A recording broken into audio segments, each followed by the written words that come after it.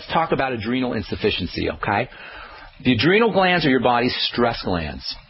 The more stress you're dealing with, whether it's mental stress or emotional stress, digestive distress, or any physiologic stress, if you're just going into surgery or just coming out of surgery, if you got diabetes, if you have anything biochemically wrong with your body, your adrenal glands are going to kick in to provide you with emergency energy. But over time, your adrenal glands are going to get pooped. And they're not going to be able to kick in with emergency energy. DHEA is one of the things that they'll give you when you're dealing with adrenal insufficiency issues. But if you don't take care of the underlying stressors, the DHEA is not going to help you. So you got to take care of what's going on underneath that's causing the adrenal stress in the first place. Now, if it's an emotional issue or a mental issue or psychological issue, those need to be worked on. You need to figure that out, and that's something that's above and beyond the scope of this program. So I'm not going to go there, but just understand that any mental, emotional, or psychological issues need to be taken care of. However, there's wonderful things that you can do from a physiologic standpoint to take care of the adrenal glands. First thing, always the digestive system.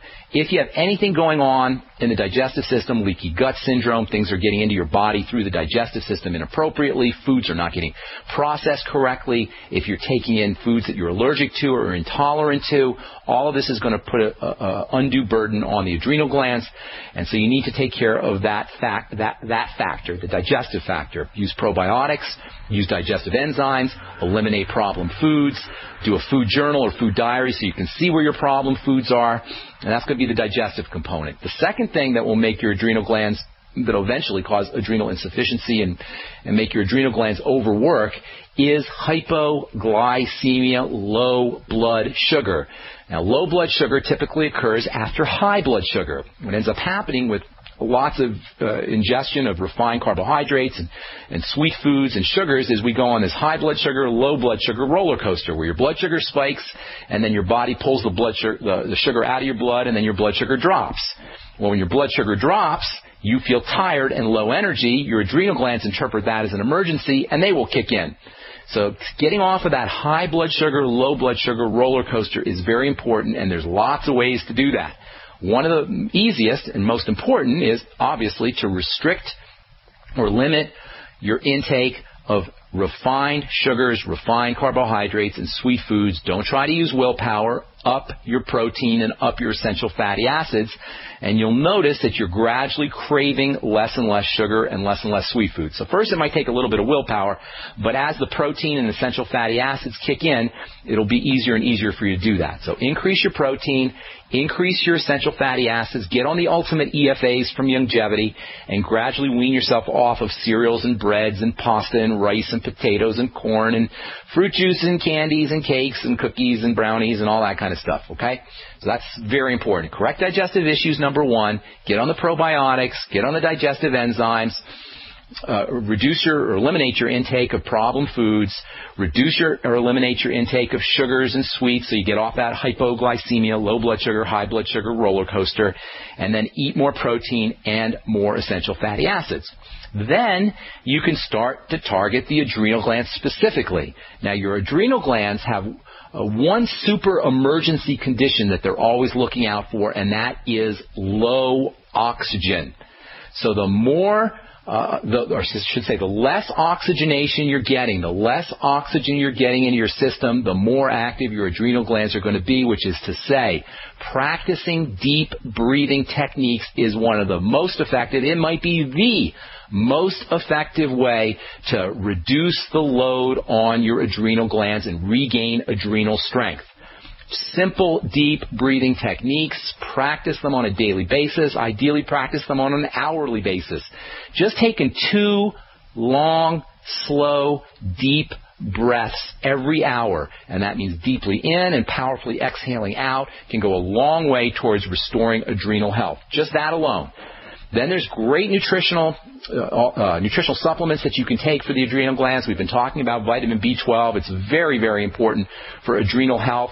All the B vitamins are important for adrenal health. Vitamin B5 is especially important for adrenal health. You'll get all these in the Beyond Tangy Tangerine, but you got to make sure that your digestive system is working correctly for you to get the maximum benefit out of the vitamin B12, as we've been talking about today. So get on the Beyond Tangy Tangerine. You may want to get vitamin B12 injections if you think that you have any digestive issues. And then there's a couple other nutrients that are also very important for the adrenal glands. Vitamin C. In fact, vitamin C is very important for adrenal health. In fact, there's more vitamin C and there's more vitamin E in the adrenal glands than almost any other system in the body. So both vitamin C and vitamin E are very, very important for adrenal health. Zinc is also very important for adrenal health. Get on 50 milligrams a day of zinc. In fact, zinc is, as I've said many times, is a must-have nutritional supplement. It's not an option, and zinc is very important for the adrenal glands. So you got lots of wonderful places to work there, Heather.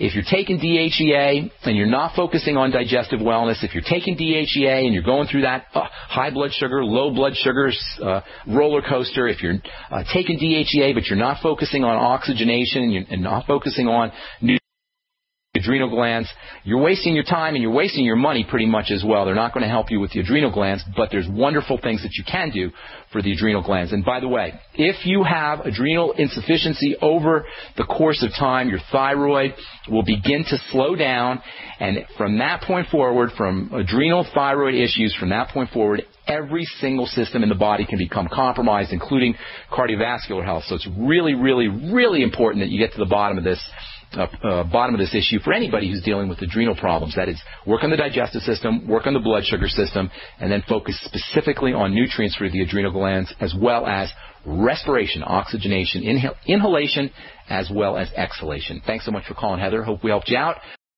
We don't think about vitamin C deficiency as being an issue because most people get the RDA, recommended daily allowance, or ridiculous deprivation allowance of vitamin C, which is 60 milligrams a day. Remember, a rat is making the equivalent of 10 grams of vitamin C a day. A billy goat is making a lot more than that, and a cow is making a lot more than that, and more when they're under stress.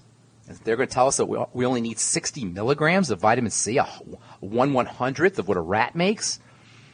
Vitamin C also has a stabilizing effect on stress hormones, on cortisol, and it can reduce some of the negative effects associated with caffeine. If you're drinking lots of Coke or eating lots of sugar, having problems with insomnia or anxiety or jitteriness, or any kind of adrenal gland suppression, vitamin C can be helpful. Vitamin C can be thought of as an adrenal gland support vitamin, and given vitamin C's anti-stress roles, this should come as no surprise. A couple days ago, Glenn Beck was in the news. He said he's really, really sick. What do you have wrong with him? He's got something called adrenal fatigue, which most people listening to this show have heard of, but is still considered to be kind of weird and quackery by mainstream medicine.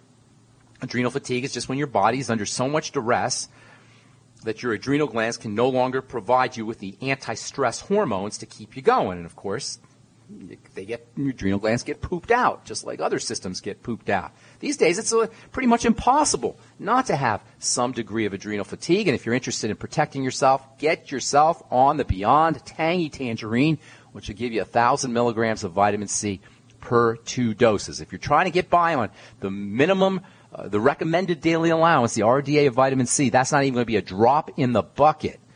60 milligrams of vitamin C is not even going to touch an adrenal fatigue issue. Remember, vitamin C is also important for building connective tissue, which forms 50% of the body. There's other nutrients that are important for adrenal health. Zinc, as I say, 50 milligrams of zinc picolinate is very important for the adrenal glands. If vitamin C is the main vitamin for the adrenal glands, zinc is probably the most important mineral for the adrenal glands, along with magnesium and perhaps copper as well. As far as the B vitamins go, vitamin B12 is epic when it comes to supporting the stress response. Again, vitamin B12 deficiencies, like vitamin C deficiencies, are probably not uncommon. Vitamin B5 is also important for the adrenal glands. If you're dealing with any kind of fat issues, fat hormone issues, estrogen issues, testosterone issues, especially hot flashes as you get older, or maybe excess secretion of skin oils, vitamin B5 plays a major role in how the body handles fats and how the body makes fatty hormones, adrenal fatty hormones like estrogen and testosterone and progesterone. But no nutrient is more important for the adrenal glands than vitamin C. All right, David in Florida, are you there, buddy? Yes. Hey, what's going on, man? Hey, completely exhausted from adrenal suppression, probably about 3 years, and it doesn't even show up on the labs, as you might figure. Full fight or flight mode, no sleep or fragmented sleep. You want some help with that? Yeah, they prescribe Neurontin. Because they're boneheads. Why would you put a drug in an already compromised body? David, does this make sense?